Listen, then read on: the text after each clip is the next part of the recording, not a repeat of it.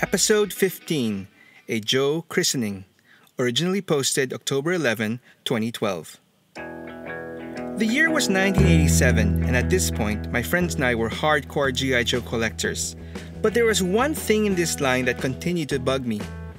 As I mentioned in a previous post, one cool thing about this line was that each character that they released came with a rather detailed and personalized file card that gave us a good background and feel for each character. So each Joe had a combat designation like Ranger, Hello Jumper, or Counterintelligence, a code name like Stalker, Ripcord, and Scarlet, and finally a real civilian name like Lonzo Wilkinson, Wallace Weems, or Shayna O'Hara. So why should this bother me? Simply put, after 5 years and over 40 unique Joe characters released, not a single one of them was named Chris. My 3 closest friends all had Joes that shared names with them. There was David, Gabe, and Javier, who at the very least shared the same last name with the G.I. Joe sailor Shipwreck, Delgado, but no Chris. And my friends, being the nice people that they were, would always rub it in and never make me forget that I had no Joe to call my own. Anyway, that all changed in 1987 when Hasbro came up with the military police character codenamed Law and his dog Order. Get it? Police, law and order? Pretty witty, Hasbro. I remember it fondly like it was yesterday. Javier called me up on the phone, excitedly telling me the good news that there was finally a Joe named Chris. I wasted no time and went to the #1 toy store in my area back then, Nova Fontana, and found him hanging behind the counter. Upon confirming that he was indeed named Chris, I eagerly forked over my money, and he was all mine. I really didn't care that he sported a rather tacky uniform. I thought that his white MP helmet, bright red shirt, bright blue vest, and olive pants were fantastic. A genius color combination choice if I do say so myself, and a far cry from the plain green uniforms that the original Joes had. But then again, by this time, almost all the newer Joes were sporting snazzy bright colors. The best part, however, was that my guy had something that my friends' Joes didn't have. A dog. Eat that, barbecue bazooka and Shipwreck. So there he was, military police, Law. Real name Christopher Levine, who I later found out when he made his animated debut in the G.I. Joe movie, sounded sorta like Cheech Marin from Cheech and Chong fame. Now how cool is that? Another interesting bit of Law trivia was that his action figure's face was actually based on a real person, Kirk Bozigian. He may not sound familiar, but he was actually one of the most influential contributors to the Real American Hero line way back in 1982 all the way up to 1994, the last year those toys were on the shelves. Anyway, years later, when the new 25th anniversary line started, a properly updated Law & Order was unfortunately left out.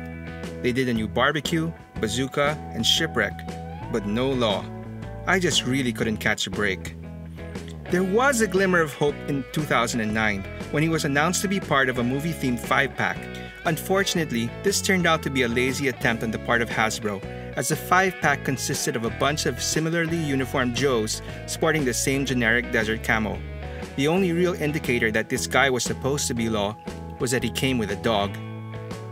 This was definitely not gonna cut it for me, so I decided to take things into my own hands and make my own updated version of Law.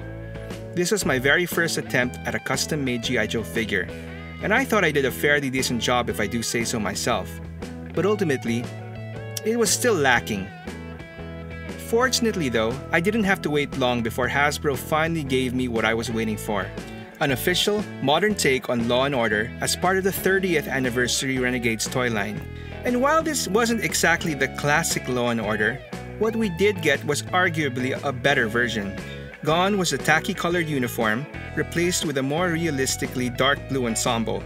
And like most of the other figures released at this time, he was given a whole slew of accessories.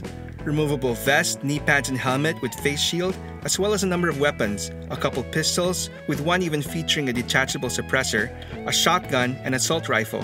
And if that wasn't enough, he also had a tonfa and handcuffs to boot. And even his trusty partner Order came with a protective vest.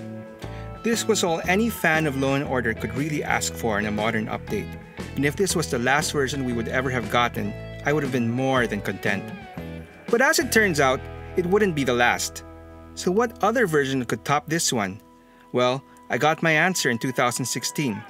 By this time, Hasbro had stopped making G.I. Joes for retail, But thanks to the G.I. Joe Collectors Club, the Joe line wasn't completely dead. For those willing to spend a little more and make an annual monetary commitment, the club offered a figure subscription service where they released new Joes every year to help fill in any gaps left by Hasbro in our collections. Gaps like a classic red and blue deco of Law and Order. Yup, thanks to the Collectors Club, I finally got what I was waiting for almost 30 years. Anyway, to close, a few years back, I learned that sometime in the 90s, after I was done collecting Joes for the time being, Hasbro actually released another Joe named Chris. And as hard as it was to believe, he managed to sport an even tackier uniform. And they also ended up killing him off in the G.I. Joe comics years later. Rest in peace, Christopher Groen, aka Tracker. We hardly knew thee. So that's that. I'll stick to Law and Order as the only true Chris in the Joe ranks. Yo, Chris. So, does anyone else here share a name with any members of G.I. Joe? Did it actually even matter to anyone? And in case anyone missed it, my name is Chris.